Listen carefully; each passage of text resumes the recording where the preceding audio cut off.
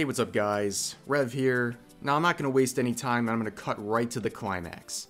The second season of Uzaki-chan Wants to Hang Out has been officially announced. Give yourselves a round of applause, everyone. We did it. Despite all of the controversies, all of the problems, all the crying from all the Tumblr refugees on Twitter, we have seen the second season announced. And it's a great feeling. Now, it's not surprising to get excited about the announcement of a second season of an anime you enjoy, but this one, I take a personal pleasure in this one, because myself and a lot of fellow YouTubers spent a lot of time addressing the bad takes and the awful controversies people were trying to spin on this series. I mean, we witnessed the chest of this character nearly caused World War III, okay? It was that big of a deal. And despite all of their screeching and noises, the series still succeeded. There was no shutdown, there was no censorship, there was no backing down. It just went on as planned, and it succeeded. Because honestly, I don't think they ever planned on having a second season, and because of how the first season went, and because of all the popularity and attention it got, they announced the second season. And that's probably due in good part to all of the negative attention it got. These people unwittingly promoted the shit out of this anime.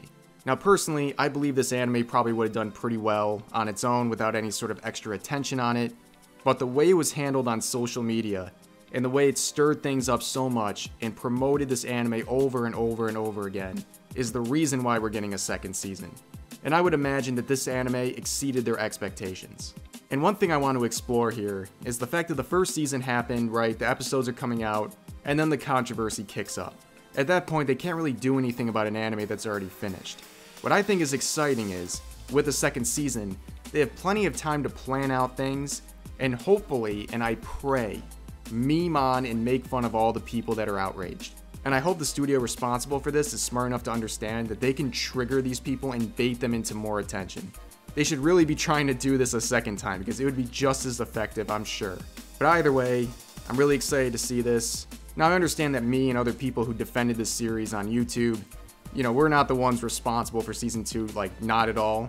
I mean, if you do scroll far enough down the article, you can see a personal thank you to myself, but besides all of that, the reason we're getting a second season is because so much support was given by the fans. And I know some people are like, oh, Rev, the show was stupid, the plot was bad. Yeah, no kidding, it's a slice of life, okay? You don't go watching hentai for good dialogue, okay?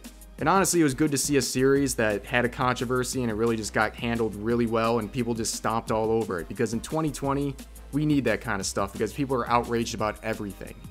But that's all I really got for this video. Thanks for watching, everyone, and I'll see you next time. お疲れ。お前もいろいろ抱えてんだな。